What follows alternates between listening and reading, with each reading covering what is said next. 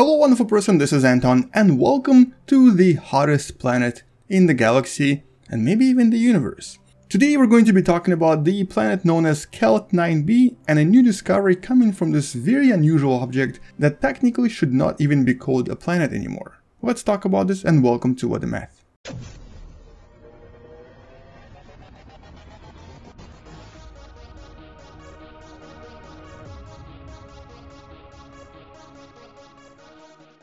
So if you were to find yourself on the surface of Kelt 9b, you would discover a lot of really interesting features, including some of the most unusual clouds ever. Clouds made up of different silicates, rocks and metals, and that's something that you don't really see anywhere in the solar system. This unusual planet is so hot for one reason. It's basically really close to its parent star, and its parent star is one of the hottest stars possible. The star known as Kelt 9 is what's known as a B-type star, and it's over 10,000 degrees in temperature. That's about double the temperature of our own sun.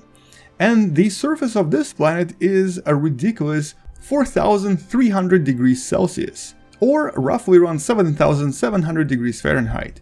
So this right here, as of today, is the hottest planet we've discovered. But the recent study that you can find in the description below suggests that something else is happening on the surface of this planet that in a sense doesn't even qualify it as a planet anymore. The temperature here is so ridiculously hot that they literally can't be molecules anymore and become atoms. And they stay this way until they somehow make it to the other side of the planet, where it's just a little bit cooler so they can get reassembled into molecules once again. So what this actually creates is a very strange object. On the bright side, you have all of these atoms of various molecules that used to be here, but on the dark side, you get actual molecules once again.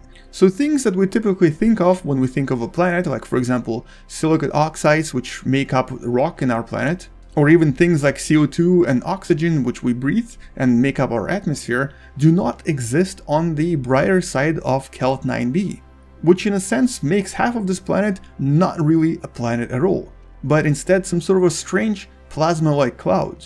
But let's talk a little bit more about this planet before I continue about the study. So Kelt 9b is one of these so-called hot Jupiters, of which we discovered quite a lot of various planets. And one of the main reasons we've discovered so many already is really because they're really massive, they're really close to the stars, and so they're exceptionally easy to see. And a typical hot Jupiter would look something like this. This is a very large, very massive planet extremely close to the star.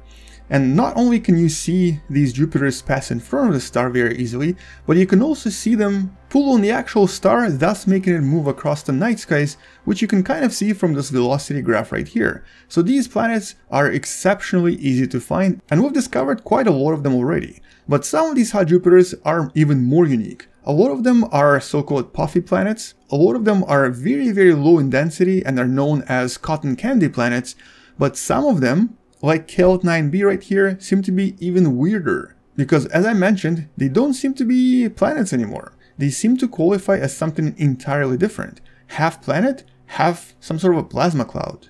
Now these conditions are obviously created by the very powerful Type B star that this planet orbits, and because the distance to the star is roughly around 3% of the distance of Earth to the Sun. So the amount of radiation this planet receives is absolutely ridiculous. And today we think that the UV radiation from the star is actually also slowly evaporating the planet, so you can kind of see the emissions coming out of this planet as it slowly orbits the star. A single orbit here is about 1.5 days, but the thing is, because this planet is about 2.8 times the mass of Jupiter, it will probably take it a very long time to finally evaporate or change into something completely different. We don't really know how these planets evolve, we don't even understand what exactly is happening here, but we understand that the molecular dissociation into atoms seems to be a common sort of thing amongst these planets. This is not the only planet that we think has this kind of an unusual feature. And also interestingly, some of these atoms are not even things that are pretty common here on Earth. A lot of them are, well, for example, iron and titanium. So this object actually seems to have very unusual formation of, I guess, what you would call metallic clouds that are these plasma clouds forming in front of it, or basically between the star and the planet, and then reforming into molecules on the other side.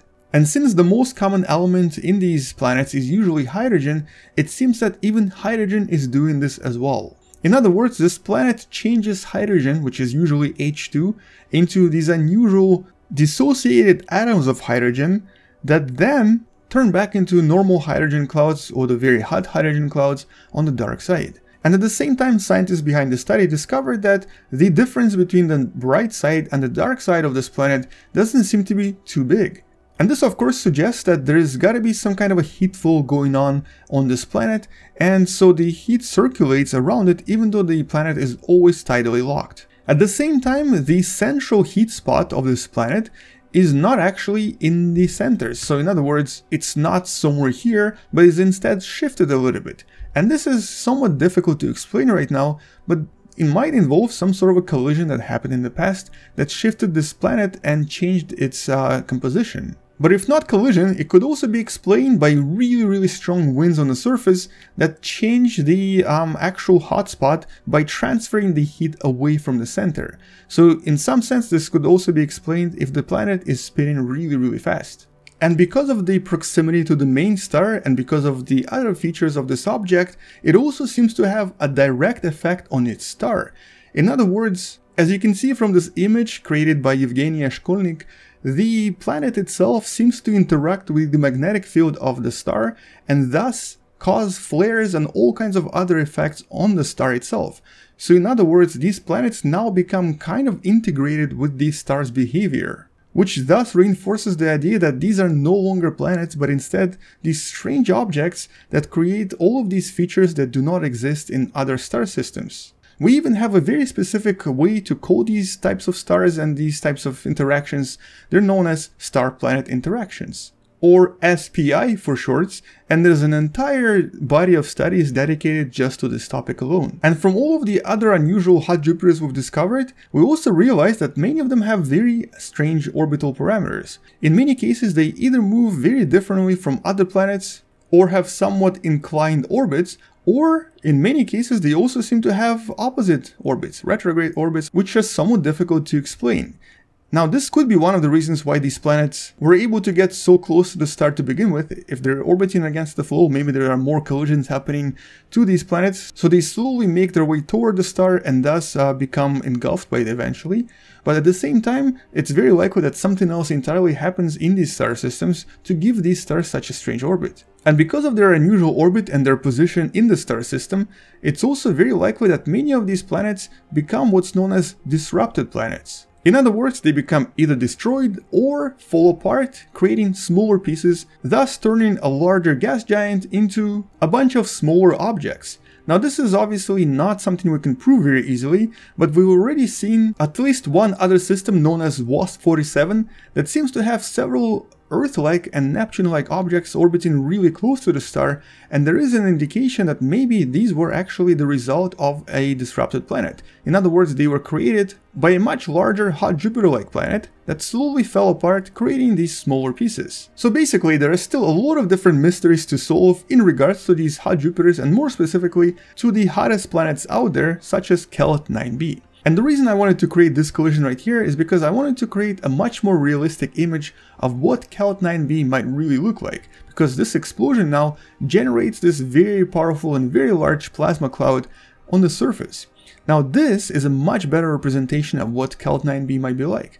This temperature here is probably around 5000 degrees, and it seems that a lot of material here on the surface would very likely turn into plasma and into atoms, and then change into something different on the opposite side. So this here is a slightly more realistic image of what's happening here. There's no real name for these objects just yet, we don't really know what to call them, but technically they're half cloud, half planet, and they also seem to have a direct effect on the parent star. We don't really know if these objects existed in the solar system, but there's a very high chance that they did. And what happened to them is another mystery. Because for example, what if our planet Earth was actually a result of a disrupted hot Jupiter that used to exist in the solar system? This would open up an entire new study that would hopefully one day help us understand how planet Earth formed and how other planets evolved as well. But until we discover more, that's really it about the hottest planet in the galaxy, and if you'd like to learn more about it, check out some of the older videos that should be popping up somewhere right there. On that note, I'll see you tomorrow, come back tomorrow to learn something else, space out, and as always, bye bye.